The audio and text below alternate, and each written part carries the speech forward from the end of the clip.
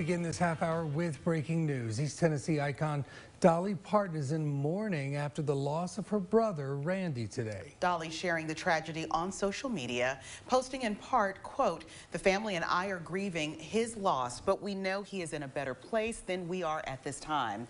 We are a family of faith and we believe that he is safe with God." Randy Parton is the 8th of 12 children in the family. He was a popular performer with several of his own songs climbing U.S. charts. Randy Parton died following a battle with cancer. He was 67.